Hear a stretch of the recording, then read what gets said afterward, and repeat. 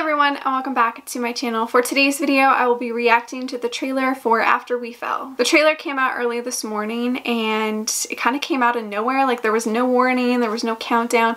They literally just dropped like 3 posters and then they went ahead and dropped the trailer. I was so surprised. I was literally still in bed when they dropped that. So I quickly got myself together and I'm now going to react to the trailer. I haven't seen anything but the posters, which I will talk about in a minute, but I will go ahead and link the trailer down below. I will also link all of my other After related videos. Before I react to the trailer, I do want to say that I am a fan of the books and I am a fan of the franchise, so this reaction will be very positive, but I will say my reaction probably won't be that expressive. I'm just not very expressive when it comes to reacting to trailers. I kind of just like to watch it and then discuss it more. I'm not really into having a very exciting and dramatic reaction, so my reaction will be a little lame, but I love reacting to trailers. I just love watching them and then discussing it. I just think it's really fun. Okay, so let's go ahead and react to the trailer. As I said, I haven't seen anything. I kind of avoided Twitter this morning, but let's go ahead and react to it. I'm kind of excited, but also nervous. If you follow my channel, you know I have a hate-love relationship with the second movie. So let's see what this trailer looks like. Pain. Lately, I've become very well acquainted with it. The type that comes when you've been hurt repeatedly by the same person. You've been gushing about Seattle since the day I first met you. If he loves you, he could follow you. I was hoping that we would move to London after graduation. And how was I supposed to know that? Only in those rare moments when he pulls me to his chest and makes promises he never seems able to keep does the pain disappear. I see a glimpse of what you're capable of. You can come back. Relationships are complicated. You have a great job in Seattle, but I don't have anything there. You have me. Okay, that's not enough. If I'm not enough, that's your problem, but you're not gonna stop me. I won't give up Seattle for you, so you just turn on me. This is what you do. You sabotage every good moment that we have. No. If I wanted to try and sabotage a good moment, I would have brought up another guy's number in your dress. You don't get to choose who I have as friends. I don't want to be your friends, okay? Coming undone. I can't tell what's true and what's not. We are all fools in love. So you tell me ages ago. You're my better place, Tess.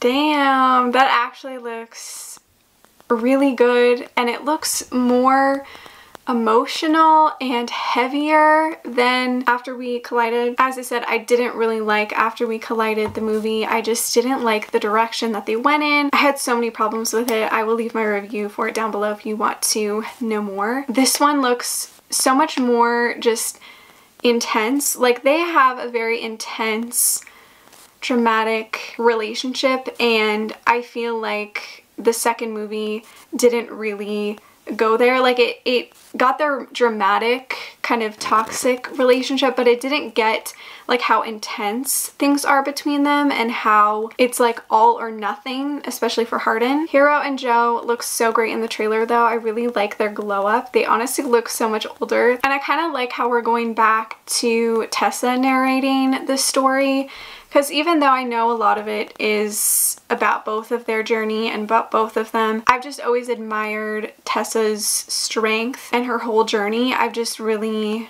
enjoyed that, and I feel like that was missing in the second movie, is we kind of lost Tessa's voice. I feel like it was very overpowered with what Hardin was going through and Hardin's issues, and I feel like the second movie kind of forgot that Tessa also has a lot going on. Their acting looks a little bit better, to be honest, and I feel like they have a little bit more chemistry in this one. I feel like the chemistry was kind of lost in the second movie for me personally, but this one looks like they might have a little bit more chemistry. I feel like honestly maybe because this set was a little bit more closed off because they were filming last fall and they filmed in Bulgaria, so I feel like they had much more of a closed set, so I don't think there were that many people that were there all day, and I'm assuming it made the experience a little bit more chill. I feel like they look a little bit more relaxed in the trailer, and I feel like that's maybe because of the set environment. I don't feel like I have much thoughts other than it actually looks really good, and I'm a little bit more hopeful for this third movie, which kind of sucks because it's like almost over. Like the franchise is almost done. This trailer definitely looks better. I feel like the trailer is a little bit shorter than what the teaser was. We also got 3 posters, which is kind of weird. I don't know which poster will be for where, but we got 3 of them. I'm not exactly sure which one is my favorite, to be honest. They also finally announced a release date for the US, so it'll be released September 30th. And for me in Canada, it is coming out September 10th, and I will have my review up around that weekend. I'm also trying to think of like what scene I'm excited to see in the movie from the book. Even though I reread the book like 2 years ago, I still kind of forget a lot. I have a really bad memory. Also, it's kind of hard to think of what scene I'm excited to see because who knows if they've actually changed it in the movie, if they decided to include it or not, who knows. I like the song that they used. So far from the trailer, I really like the directing. It looks really pretty, and I'm very excited to see Castile Landon's vision come to life. I am very hopeful. I feel like a female director is kind of what we needed for this whole franchise. Also, the sex scenes in the trailer look a lot better than After We Collided. They don't look as raunchy and like sexed up, if that makes sense. Like I just feel like After We Collided definitely sexualized Tessa a lot, and I feel like sometimes it kind of came out of nowhere because she's not all about sex, whereas like Hardin is more like that in the books anyways. So the sex scenes look a little bit more tasteful, I guess. We got a lot of the jacuzzi scenes, and I'm surprised we got a lot of scenes of Robert. I'm also really happy with the new casting of Vance and Kimberly. I loved them in After We Collided, but I don't feel like they were old enough, specifically Vance. I'm sure the new casting is going to be a little confusing to people who don't really pay attention to the franchise and just go see the movies. I'm sure they're going to be very confused, but